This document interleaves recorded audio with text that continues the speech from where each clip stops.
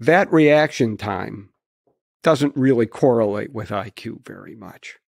But if you change the instructions and you say 3 lights are going to come on simultaneously, I want you to press the button next to the light that's furthest from the other 2. So maybe lights 1 and 2 go on and light 6 goes on simultaneously. You take your finger off and you would press the button by light 6. That's that reaction time to a more complex task. It's not really hard.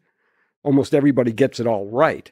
But your reaction time to that is highly correlated with the G factor. This is fascinating. So reaction time. So there's a temporal aspect to this. So what role does time? Speed of processing. It's the speed of processing.